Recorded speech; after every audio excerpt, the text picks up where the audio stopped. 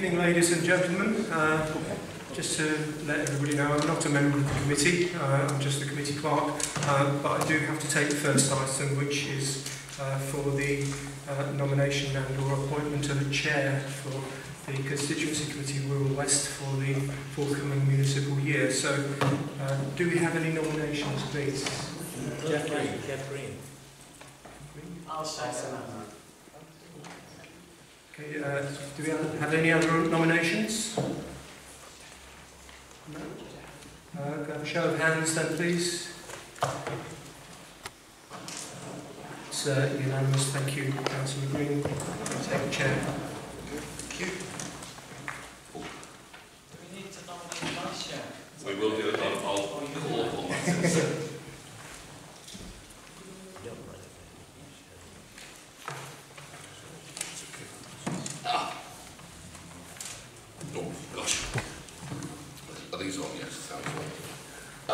Right, well, thank you very much for the confidence that people have shown in me for another 12 months.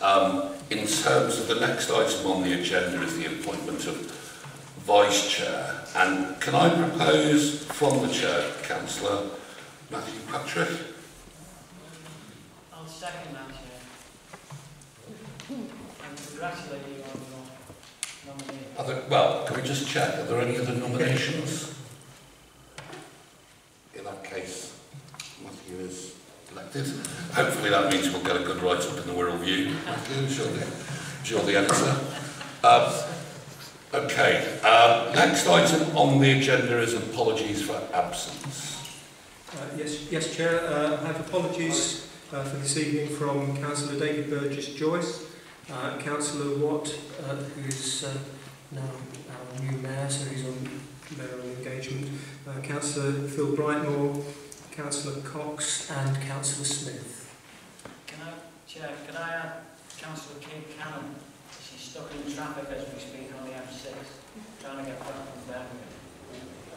Well, yes, of course. And I do know what that can be like. So, I think the other thing just to say, whilst thanking people from the church for their hospitality and a great coffee and so on, my understanding is that the building work has gone on a bit longer than was anticipated, which is why there's a problem with the parking. So all our apologies for those people who are struggling to park and probably drifting in as we speak, but that was unforeseen circumstances. So please accept our apologies for that too, if we may. Next item I've got is the Members' Code of Conduct, which is declarations of interest.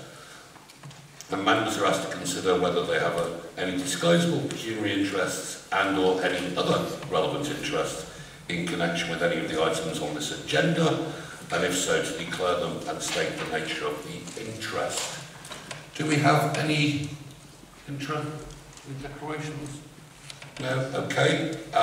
Again, obviously, if something starts cropping up in terms of discussion or questions, I'm sure we can declare interest then. Okay, thank you for that. Again, minutes, colleagues, we've seen the minutes. Is everyone content that I sign those as a true and accurate record? Yeah, okay. Oh, this is the one apparently in the red book. Okay, thank you very much for that. Okay, I'm going to now make sure my phone is on silent. Yeah, it is. So then we come to, we actually have a bit of a light agenda. I believe there's some apologies from officers.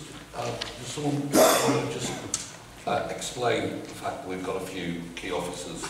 We've had some officer changes and we've had some apologies as well. Does anyone just want to explain that? Yeah, just to apologise, Chair. Jane Morgan, the Construction Manager, couldn't attend tonight, and unfortunately the two staff who support her couldn't attend. They've been to set up the meeting and then come back at the end to close up, but they couldn't attend. So I'm afraid you've only got me. Okay, and well, you're always welcome, David.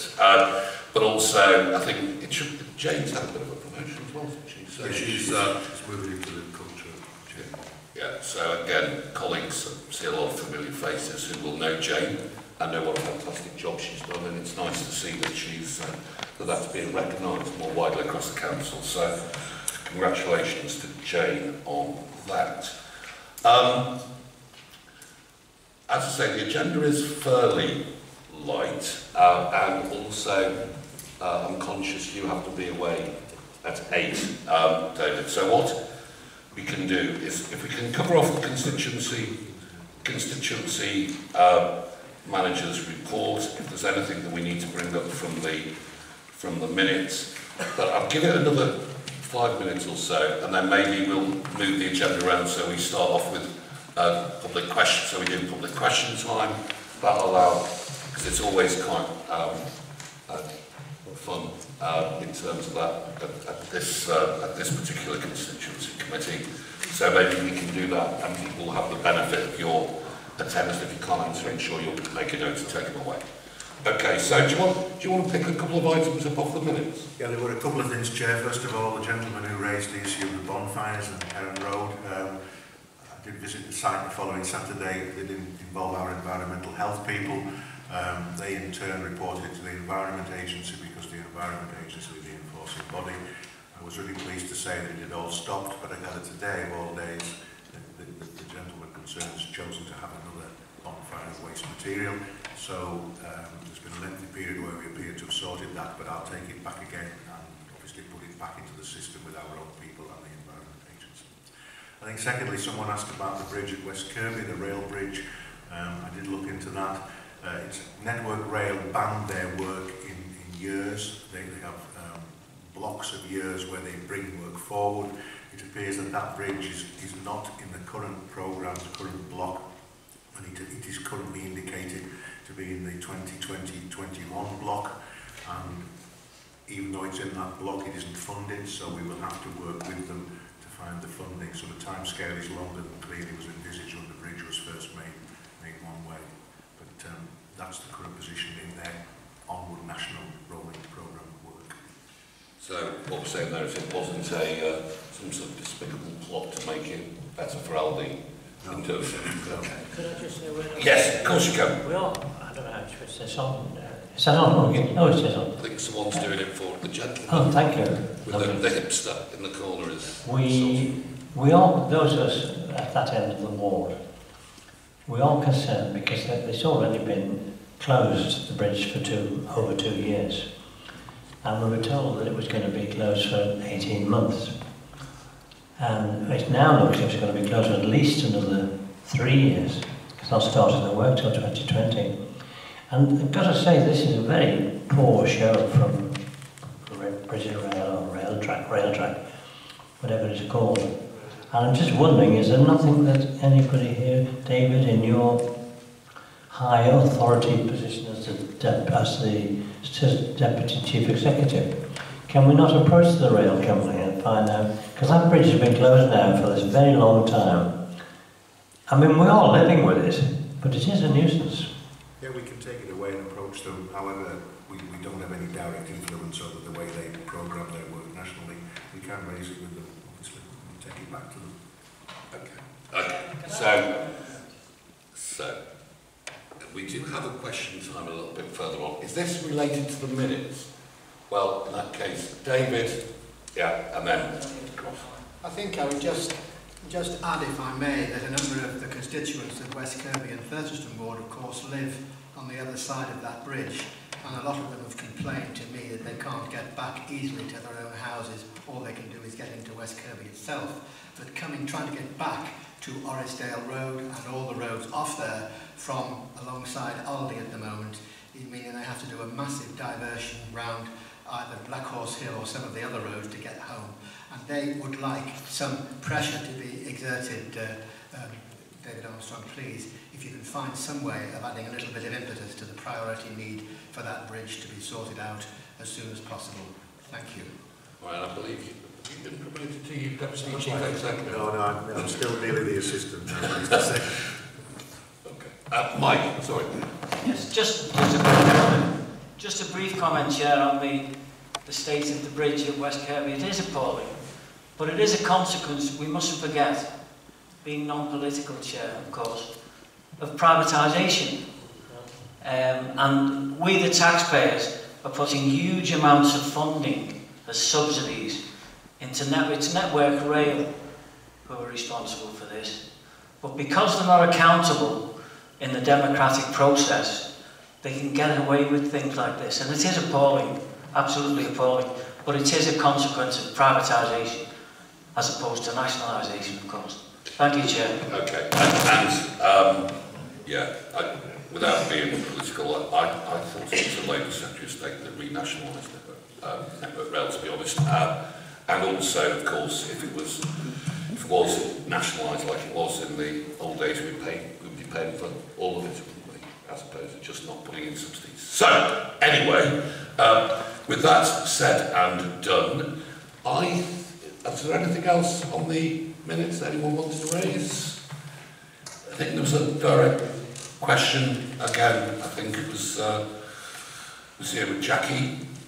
Are you okay? You all right with? Yes. Yeah. Okay. In that case, we'll move on.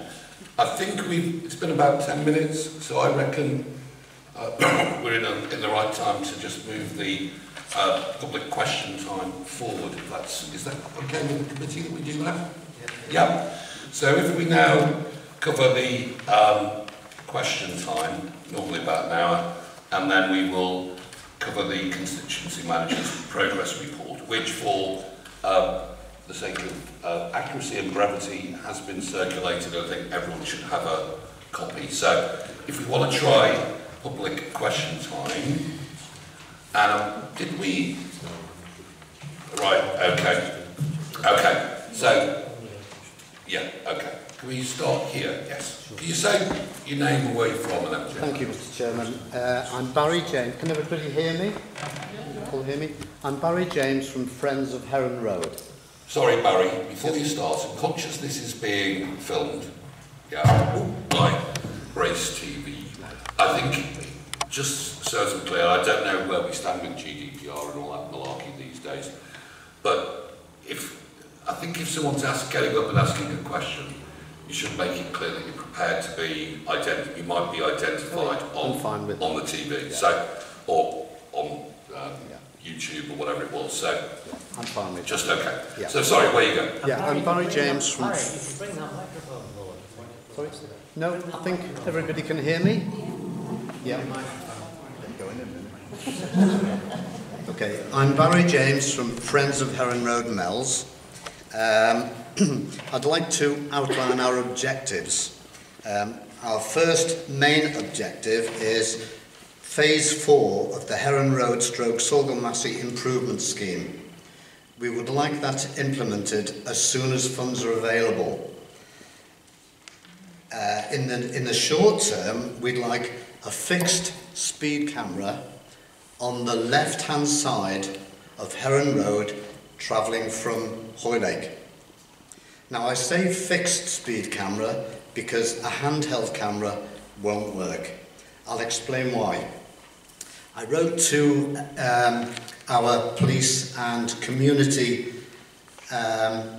officer, Jane Kennedy in Liverpool 2 years ago, and she sent along a traffic policeman with a handheld camera. There were two of them there. They stood there for half an hour, and at the end of that I walked up and he said, "I don't see what the problem is. Nobody's speeding." And I said, "Well, you're standing there with a high-vis jacket. All the other cars are coming the other way, flashing at all the other cars. I'm not surprised there's no problem." So that is the reason that I think we should have a fixed speed camera. Now, I got a letter from David Rees, the road safety officer in the council, and if I can just quote what he said: "Essentially, speed cameras are an item of last resort to improve poor road safety histories. Unfortunately, Heron Road does not meet this criteria for a fixed speed camera based on its comparatively good road safety record. We've had 7 road closures last year, we've had 3 this year, so how can that be classed as a good road safety record? Just down the road in Morton by the traffic lights, Hoylake Road, There's a brand new speed camera which is beautifully hidden by the trees, so I don't know why it's there. And to my knowledge, and I use that road virtually every day, there are no accidents there, but we can't have one in Heron Road. Okay. Sorry? Is that your question, or? No, I haven't finished. Oh, right, no, okay. No, I'm just warming up. Well, just to be fair, Barry. Okay, I'll try and be quick. Yeah, having Yeah. question time. Yeah.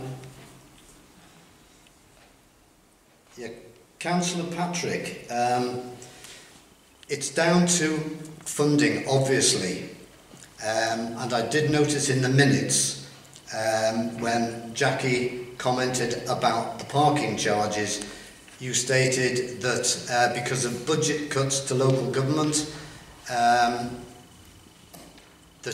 was the problem. When the government, when the council are lending large sums of money,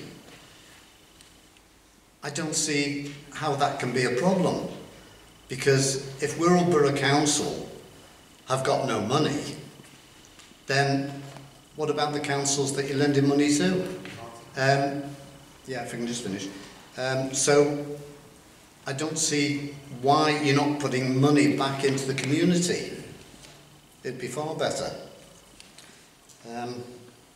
So just getting back to the funding, can we please possibly have David Rees here next meeting? Because 2 meetings ago, Mr. Chairman, you asked if David Rees would come to the next meeting, which was last March, and answer the questions or come up with some reason what he was going to do about Heron Road, and he wasn't able to attend. So can we please ask that he comes to our next meeting? Absolutely we can, and I think David's made a note.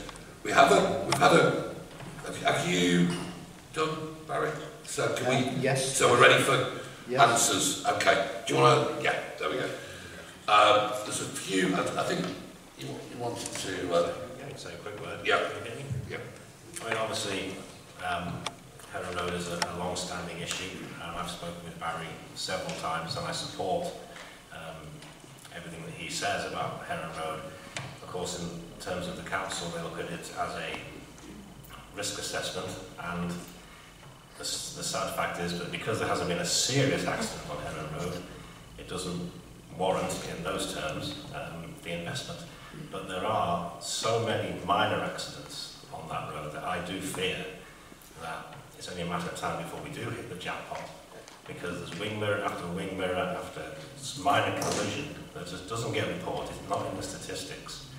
And I do support Barry and his aims in this.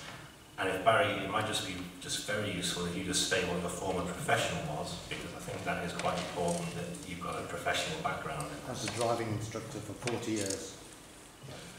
Well done. That takes, not only has he got professional interest, he's probably got nerves of steel as well. Thank you, Andrew. Just before because there was a direct question to Matthew. We've got Stuart, who of course is the cabinet member with responsibility for roads, road safety, all things tarmac. Would you like to mention about why, was it 3 road closures, 4 serious incidents and so on? Doesn't warrant the, doesn't count in the statistics. Yeah, absolutely. Yeah, perhaps answer those questions. So obviously, when it comes to placing speed cameras, it's not just council criteria. There's a national DFT-led criteria, and obviously, you know, we're going to ask David if he can attend the next constituency committee, and he'll be able to explain the technical reasons. But it's not just down to the council where we can put speed cameras. Yes, they're very expensive, but there's a view amongst the general public that it's a cash cow. And as such, there's a very strict set of criteria, and some of those criteria is around serious accidents where there's been no serious injuries or deaths. The question about phase 4, I'm not familiar with that, so obviously I think David's made notes, so we'll come back on that one. Okay, thank you for that, Stuart. I did promise that there was a direct question about First of all, it's interesting to hear Stuart say he's prepared to let a cash cow go walkabout, which is quite rare for the cabinet just at the moment. But go on. Chair. No, there's no way I would agree to implement speed cameras as a cash cow. No, firstly, the revenue from them, it does come to the council, that goes to the police and the government. So I absolutely reject the idea that we put speed cameras as cash cows. Committee may be interested to know earlier this week we launched our road safety strategy, and the theme through the road safety strategy is shared roads, shared responsibilities. So it's, as road users, it's all our responsibilities for the road safety. Okay. Matthew. Thank you, Chair.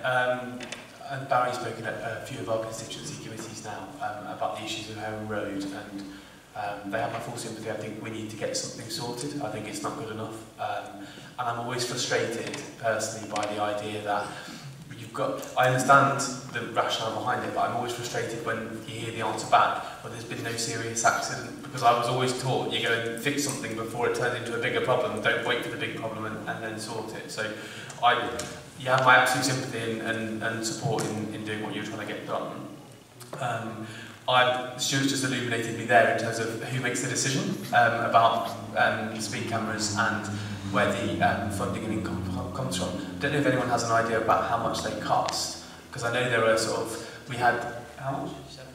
70,000. Seems a bit, even more, seems a bit expensive. But if there's lobbying to be done for further funding to come down to fund something like this, then I support it. I think it's important, and hopefully the police, you said Jane Kennedy, the Police and Crime Commission, is aware of those issues. Hopefully then, if it came back on her radar, she'd be aware of that as well. Of course, I appreciate the financial situation everyone's in, but I think this is long overdue for the people of Heron Road. The question, Barry, you asked me about the financial loaning of lots of money from the council to other councils.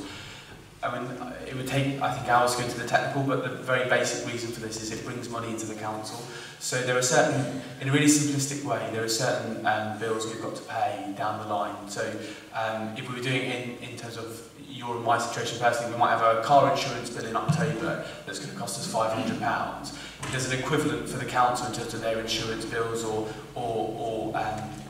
money that's been set aside to pay for a project in November or December, rather than it sitting in an account that earns next to nothing in terms of interest rates. I think I get about 0.1% on my bank account at the moment. The idea of making very short-term loans actually brings money back in. Now, don't quote me, and David Armstrong hopefully will get a better figure here, but I think that's in the tens of thousands. It's brought back into the council that we can then reinvest into services. So I appreciate it.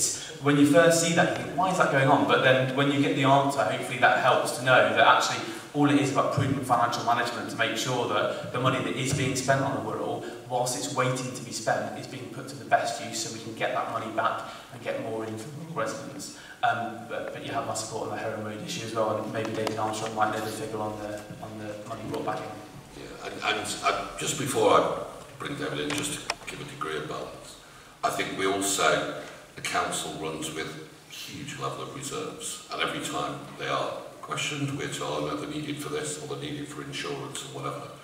And lo and behold, as the year goes on, somehow the cabinet and the council manage to release those reserves and utilise them for something else. So just to say this money's held for an insurance policy sometime in the future and can't be used isn't borne out by what the council has done year on year since this particular administration's been in place. So I just wanted to make that clear. I'm now going to invite David. I'm now going to invite David to respond. So, you know, you had your opportunity to put your interpretation on, and I've just given my evidence as I see it borne out by David. So, David. Thank you, Chair. As the neutral party in all of this, as the officer, the council has two budgets, just like at home: a revenue budget for day-to-day expenses and a capital budget which pays for the big stuff. The revenue budget is extremely tight, and you've heard that again and again due to the national austerity picture, and that'll carry on. It has access to capital, it does get capital grants. So we sometimes get capital grant for big schemes, we get the capital in a big chunk from government, but we pay it out to a contractor over a period of time. So sometimes that money is lent out on short-term, very short-term measures to other councils. The money comes back because in the end it has to pay for the scheme it is. I think last year that generated £300,000, around £300,000 to £400,000 of income to the council. The council can also borrow capital from a national board, a subgroup of government, the Treasury, and it can borrow capital at extremely good rates. And that's the proposal, and it's no more than a proposal, as you know, is that the council could consider and give consideration to approving borrowing money to lend to the promoters of the golf resort. But that money would make a financial return to the council. Just in terms of Heron Road, we have corresponded on this. I did take it away from the last meeting. I'm reluctant to ask Dave Rees to come back to the next meeting. He came about 3 meetings ago and dealt with a whole range of things, simply because he's not the decision maker here. The police have 3 levels of speed enforcement, and then there's a 4th one which is volunteers. The first one is a fixed camera, and as you say, Dave Rees has discussed this with the police, and the police have come to the conclusion that it's not an appropriate location. It doesn't meet the criteria laid down nationally and laid down that the police use. I'm happy to take that back to them again. There was an added reason that I was told, which was the road was too bendy to have a camera. You've rightly pointed out there is a straight stretch near where you live. I'm happy to take that back again. The second one is that they have a van, the van with the camera appearing out of the back that you always see at the last minute. Again, they've said that the road is not suitable for that to be deployed in that area. The third one is the police officers standing there, and you've described that. And the 4th one, which Dave Rees referred to in his letter to you, was that there is a volunteer scheme where volunteers can carry out a speed watch programme, and inconsiderate drivers that are reported to them, the police will write to them. I accept that's a low level of impact compared to a camera and compared to a police officer enforcing the law. So I'm happy to take it back again, but that's the position you rightly outlined is it's the police who make the decision, and they feel it doesn't meet the criteria. Yeah, can I just check something there, David? 2 things. A, I'd love to think that you're independent and objective, but of course you work for an administration with a responsibility to speak up for them. That's number 1. And number two is that if we as a committee ask Dave to come along to a meeting in order to respond to public concerns, I would be loath for officers then to say, well, that's all very well, but we're not going to ask him.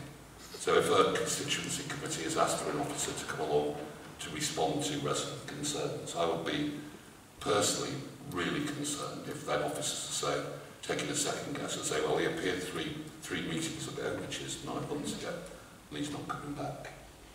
So, I only make the point, Chair, that we can bring him back and we can talk this through, and he's not the decision maker. That's the point. Well, yeah, he might not be the, but he surely has a major input into that discussion. Otherwise, why have a road safety officer, would be the question. So, one presumes that Wirral has a road safety view, but it can put forward. So, I think we would like to see him again. If that is it the will of the committee that we see Dave Rees again, by the way? Chair. Just check. Yes, can I just check? Yeah, Whilst I'd be happy for Dave Rees to come here, I'm also conscious that we've got officers obviously very busy and having 2-hour meetings. It seems that it's a specific concern about Heron Road, and I wonder if it would be pertinent to ask Dave Rees to meet specifically with the Heron Road group. If there are other issues that come up following question time, then absolutely, but specifically for the Heron Road group, that might be a better resource use of time to have some direct comment as well. Well, that would be my suggestion. Yeah, but I think I think there will be other road safety issues that will come up, because they always do, and there might be others that appear later. So I think if it's the committee's view that we should invite Dave Rees to come along, can I just check? Do we want Dave to come to the next meeting? Yeah. Yeah? Yeah. Okay, that's agreed then. Okay, hopefully a non-contentious, non-political question coming up. The gentleman there. Ken Roberts, 19 Heron Road. Microphone. And telephone systems, no telephone systems, something other. Yeah. I'd just like to thank all of the council members for the efforts they made to operate the Bonfire School, which has been extremely successful. From the last meeting, I don't think there was any fires at all. There was not even any rubbish being dropped after the photographs showed you the mattresses and such like. So thanks everyone. We have had a fire today, but I think it was a tidy up option. It looked to me to be mostly old twigs and branches that had been left from the previous mess. However, I'll keep an eye on that. On the Heron Road itself, I apologise for bringing this back in, but following on from where Barry left, I'm a bit of a pessimist and I can't see Heron Road full modifications being done for about another 10 years, by which time I'll be well out of the equation. However, I have listed a load of questions, quite a lot of questions, 4 major ones, that have been passed to me by residents involved. And if I may just whiz through this, I've shown this on a sheet, like so. The black text, the first paragraph, is a resume of what's happened since 1968. Well, that was when I was born. And the red text, underneath the questions, is the sort of work that could be done on a small budget, but to still do a lot to improve the situation for the residents. For instance, question one was the traffic volume and speed are an absolute must. They've got to be sorted somehow. The noise generated on the road surface wakes you up at 5 in the morning. If the front bedrooms of the houses on Heron Road are just about out of use, because, as I say, if you want to get up at 5 o'clock in the morning, fine. First traffic goes by, the noise is tremendous. I've just spent 2,000 quid on having the windows in my front bedroom operated with soundproof type glass. Well, it isn't soundproof, but it's sound resistant. However, on the red check on that, I think that this could be reduced considerably by resurfacing the road, Heron Road, alongside the residences. If that's done with a small road, like a fine, smooth tarmac, like it's being done on the motorways in sections now, the noise would virtually disappear by about 50%. So I've suggested that, the red right into that. The second one is a surface water drain, which is loose, it's becoming damaged. And then when vehicles pass over that, there's an almighty clank and a bang, and the houses vibrate. The answer to that one is obvious, but again, small, relatively small cost, not being, it will still be valid, even if the Heron Road modification does go. Third one is more and more HGVs are using Heron Road as a link road from the motorway, presumably to the Hoylake West Kirby area. Now, it's been suggested that this is because the lorries have sat-navs, and the sat-navs are telling the drivers that that's the shortest route. What it doesn't tell them is that the road is only 18 feet wide in parts, and it's extremely densely trafficked. So I've suggested there that we should be able to contact the mapping sections of sat-nav manufacturers and ask them not to put down Heron Road on any direct route from the motorway into the local area. It's a thought, but the second point could be that we put, as they have done at Thornton Hough and several other places that I've seen around the borough, signs say restricting heavy goods vehicles on using that particular stretch of road. It's completely fine. About last year sometime, I've mentioned this before, 2 articulated wagons met at the zigzags and took about nearly half an hour to clear, by which time you can imagine where the traffic reached to. So that's another thing that could be sorted out, again on a small budget, but as a single thing which would improve the overall situation. Finally, the people who live behind Heron Road on the Acres Road Ridgeway sections have one hell of a time getting their cars out of the Acres Road or out of the Ridgeway because of the amount of traffic. And the Acres Road one particularly has virtually no visibility. You can't see down the road until your bonnet is touching the central line. That is not, well, it doesn't affect me, but that's not funny as far as driving is concerned there.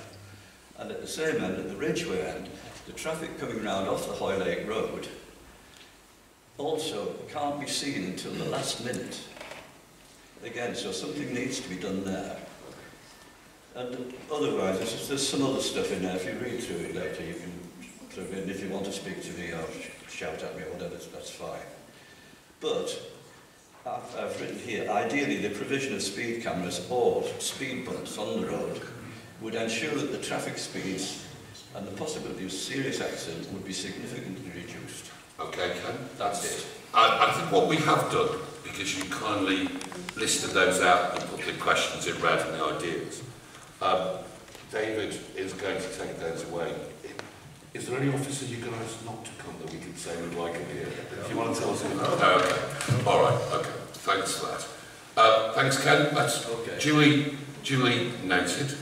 Okay. Any more questions? There are lots of hands going up. Well, yeah, but everyone's thank you. The lady at the back with her hand up. That would be good. Angela Green, Upton resident. Angela. Can we take the microphone? There is. Shout, David. I'll thanks, David. I'll chair the meeting. If you want to shout, that's fine. If you need the microphone, it's there. What I would like to know, as the council has a responsibility for public health, and along with other parts of the country, Wirral has a problem with obesity and dental health in children. When I go into lots of council buildings, in particular the buildings that are there for our health, like our leisure centres, there are lots of sweets and, shall we say, plastic bottles of fizzy drinks on sale in council buildings. Now, I would like the council to take a lead and to show people that this is not healthy and they shouldn't be having them.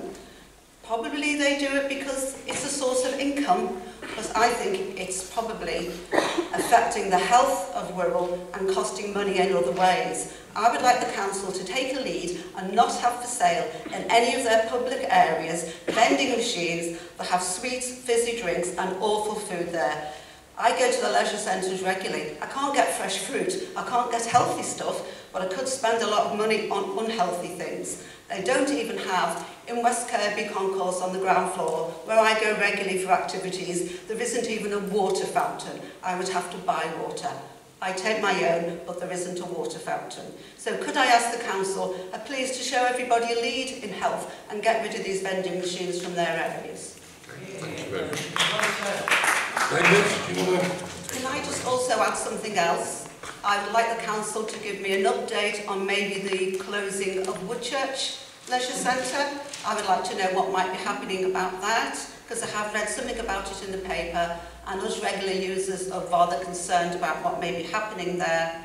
And while we're talking about road safety and all the stuff from Heron Road, when you put the yellow lines further down the road here, along Church Road and the junction with Mount Road, you didn't put them across the top of the T-junction where we asked them for. You can't get out of that junction without mounting the pavement either side. It's really dangerous. Could you just not put the yellow lines where we asked you? Thank you. Okay. I just want to reassure you that I didn't personally put the lines anywhere. But, yes, Mike, of course. Thank you, Chair. Thanks, Brill. Well said, I fully support you. We shouldn't be, the council, as a council, we should be setting a lead and taking all the fizzy drinks and the unhealthy food. And I'd like to respond, if I may, Chair, on the Woodchurch issue. I and my family use Woodchurch regularly, and there's rumours, I may add, that it's going to become, now this is a pearl of this, the Woodchurch is going to become an aquatic centre.